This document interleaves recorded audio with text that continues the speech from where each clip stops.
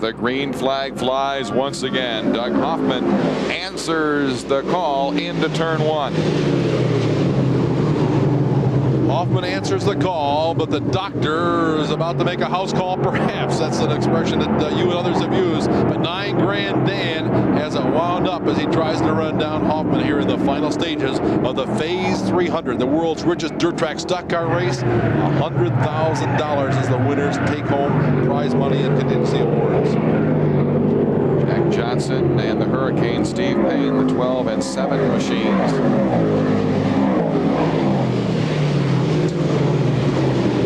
Joe Plosick runs in position number 4. Jack Johnson is back in 5. Payne is in 6. Ricky Elliott running in the top 10. He drifts high in turn number 2. He'll lose a spot as Scotty Prentice moves by.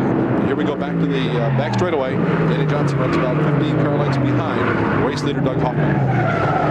Now remember, you can just go back a few short years and Danny Johnson was in 2nd place in a race right here at the Fairgrounds, and suddenly there was contact with the leader. There certainly was, and the leader that day was Frank Cozy. They both crashed out of the event. So if Danny can catch Doug Hoffman, you can expect not only a speed battle but a physical battle to the checkered flag. $100,000, and the prestige that goes with all this means an awful lot to all these guys. They're not opposed to wheel banging, but that's probably not going to happen here as they battle for position. But you never know until the checkered flag flies. Stay tuned. There's Danny in the number 6. Danny has matured as a race car driver. He's always been good, but in his early days a little rough, but very, very tough on equipment. But he's mellowed a little bit. He's won a 200-lapper in Susquehanna a couple of weeks ago. He's won a number of big races here late in the season, and he's learned to slow down, go fast, and be there at the end. Slow down, but not all that slow. He's still very much a charger. Battle for 2nd, 3rd, and 4th. There's Joe Plosick trying to reel in Kenny Tremont, the 115.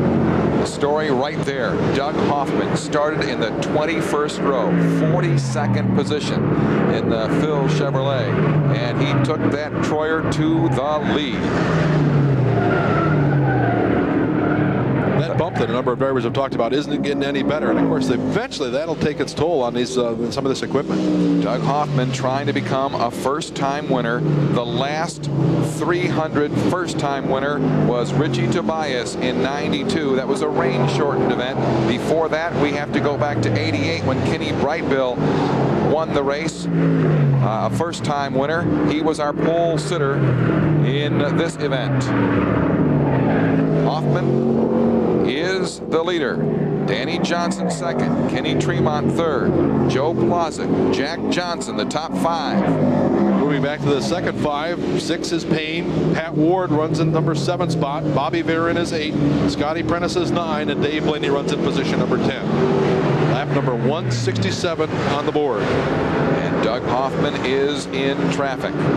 There's that much abused number 348 that we talked about earlier, and that's a menace on the racetrack right now. It's not handling very well at all, and Hoffman disposes of Rick Mill. And he's got a sizable advantage. There you see Danny Johnson just swinging out of turn 4. There's a shot of Ronnie Smoker, his first ever Phase 300. 2nd generation driver out of North Boston, New York.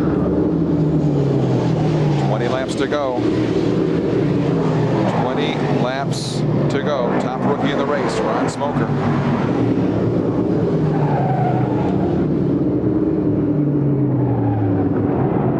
Smoker racing there with Johnny Moravec in the Barney Moravec Waterwells car.